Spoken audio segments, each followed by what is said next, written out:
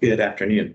In this video, we're going to walk through a very simple process for creating a roll-up field to track the last activity on a specific record type. Uh, it specifically leads. So one of the biggest shortcomings for a lot of firms is lead management and letting leads grow stale. Not keeping up with those. You've got a lot of leads in your system that haven't been contacted in years. Their ratings and statuses aren't in alignment. So this is a great, very simple way to keep track of the last time an activity was performed for a lead. And what we're going to do is after we build that field and add it to the form, I'm going to show you how to quickly build out a view for leads based on that field in order for you to keep up with that information and add it to a dashboard. That way, right when you log in to CRM, you'll be able to see specific leads that haven't been reached out to or haven't been contacted in a certain amount of time, depending on how you would want to specify that. So I'm here in Power Apps within my testing environment. What I'm going to do is I'm going to navigate to the table in which I want to create this roll-up for. So for this example, we're going to use the lead record. So I'm going to navigate to my tables and scroll down to lead. And on my columns tab, I'm going to click add column. And I'm just going to call this one recent activity.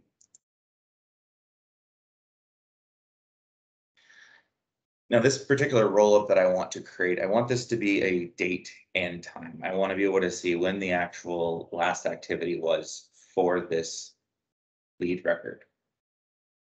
So I'm going to select date and time, and right here where it says calculated or roll-up, I want this to be a roll-up.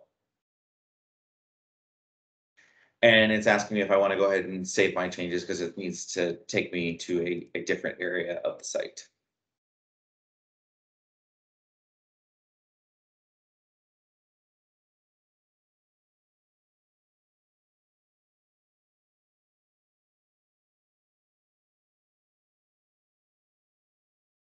And my pop-up blocker is on, so you want to make sure that is off.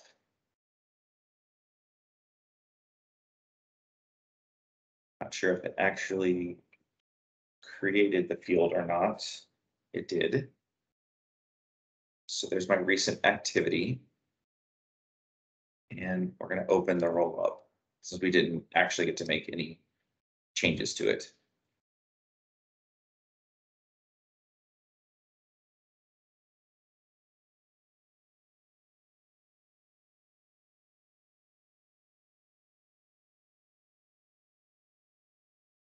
All right, so we can see our source entity is the lead. And what we want to do is we want to pivot to the related entity to check the date on that activity related to the lead. So under my related option, this drop down here, I'm going to select activities regarding and click my checkbox over here to the right. And I only want activities that have been completed.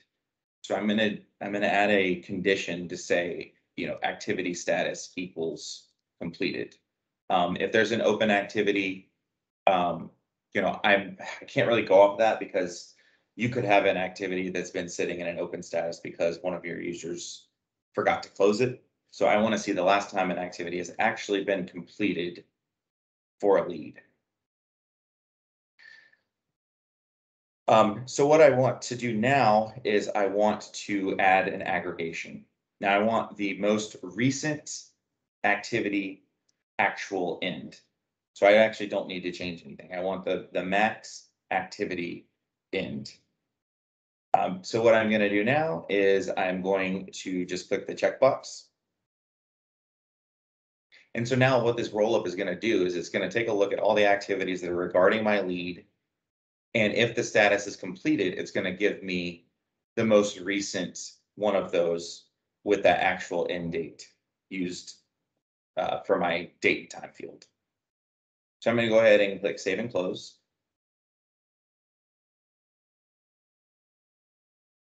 And I can click done here. And so now that field is created. So now I'm going to navigate to my Forms tab, and I'm going to select my main lead form, where I'm going to add this field.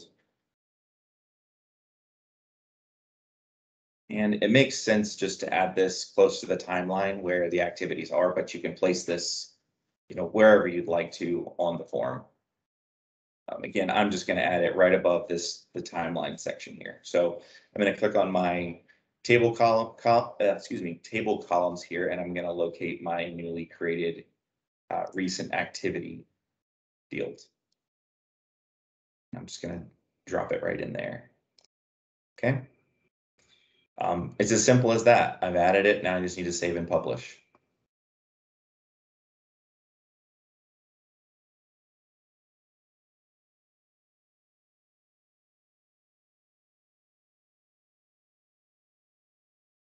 And these roll-up fields, they'll update automatically every 12 hours. And I believe every hour after that first initial 12 hours. So there's a chance it might not always be up to date, especially when you first create this. There is a manual calculation, but generally if you're monitoring activity on leads, it's not something that you need to see accurate every second. So just know that there is a bit of a time between when that field actually recalculates itself.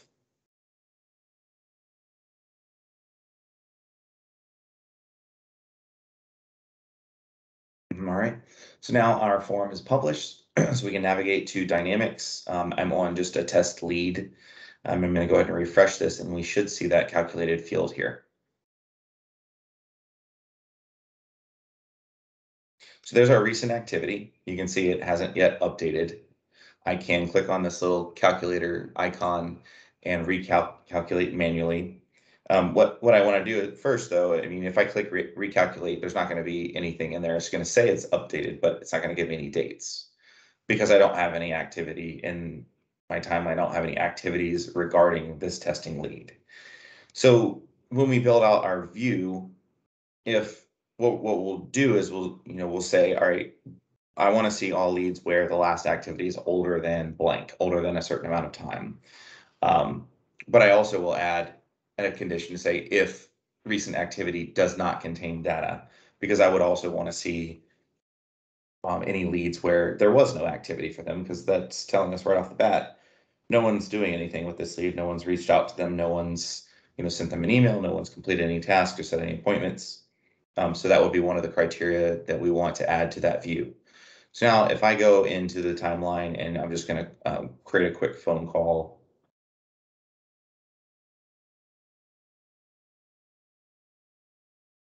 There's my test phone call. The required fields are filled, so I'm save and close. So now we've got an open phone call for this particular lead. Now, if I recalculate, I would not expect anything to show up here because we still don't have any completed activities. So you can see it recalculated and still no information. So now if I go and if I complete this phone call activity, now if I refresh, I should see today's date and it should be around 6:37. There we go. We can see specifically the last time that this lead had a closed activity was today at 6:37. So can be a very useful field. One thing I will say, I don't really like how we have to see the last updated all the time. I'm hoping that that's something that Microsoft changes, to be determined at this time. So now what we can do is, since we have this field on our lead, we can create a view to add to our dashboard to monitor this.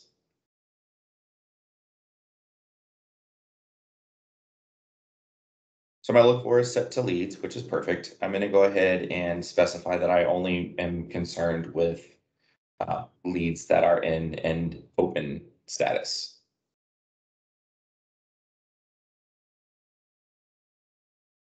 So status equals open. Now, you can get as granular with this as you want. Generally, clients will treat leads with different ratings differently. So if you've got a hot lead where they're very close to coming on board as a client or purchasing a product, generally you're going to want that last activity on those, or recent activity on those leads, to not be as old as let's say a cold lead. A cold lead, maybe you reach out to them once a month or once a quarter, whereas a hot lead, whoever is the owner of that lead and tasked with keeping in contact with them, it might be something where you want them to be contacted on a weekly basis or bi-weekly basis. So we like I said, you can get as granular as you want, and that is up to you how you want to categorize those, whether or not you use lead rating, or if there's another specific field that you want to reference, or another way that you categorize your leads, you can certainly do that. So for this example, we're just going to use some of the out of the box fields. We're going to use rating and status reason. So I'm going to say, all right, I want leads with a rating of hot and a status reason of, I'm only concerned with contacted or new leads. Any canceled or cannot contact or lost, no longer interested, qualified, I don't need to concern myself with those. So only if they have a status reason of contacted or new. And I want the recent activity for these hot leads. We're just going to say any leads where the recent activity is older than,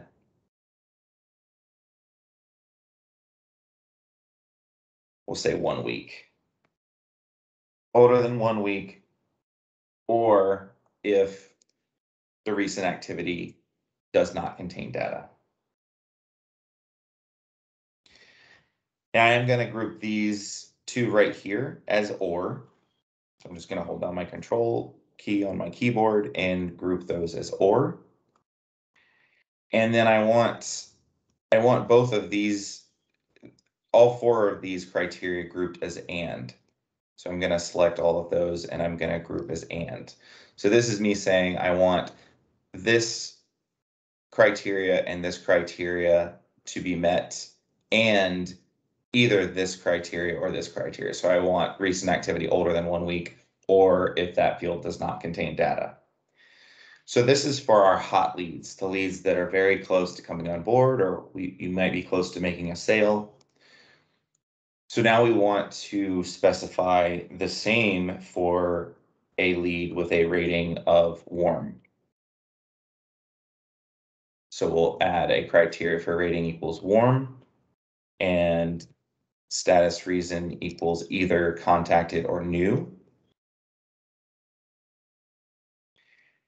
And for the warm leads, we can do recent activity. Let's do older than 2 weeks.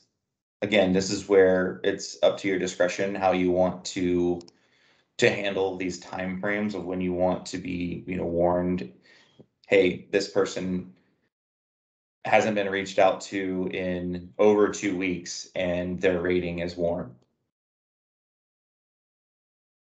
So now we'll add recent activity does not contain data, and we're going to group those as or, and then we're going to group all of these together as and. So now we just need to account for leads with a rating of cold. Now these leads are obviously ones you're not going to reach out to as often as you would warm or hot leads.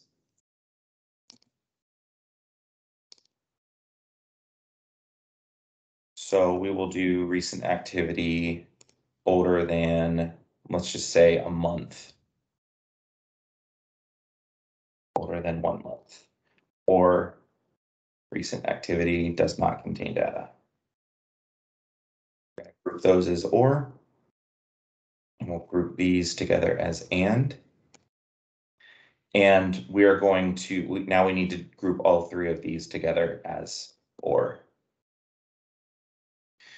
So I want to see leads with a status equal to open, where either the lead rating equals hot and the status reason equals contact or new, and the recent activity is older than 1 week, or the recent activity doesn't contain data. Same goes for the rating of warm and the rating of cold. So you can see this is a very simple, view to set up. It just takes a couple of minutes and we're all set. So now we can go ahead and save that as, we could call it leads activity view.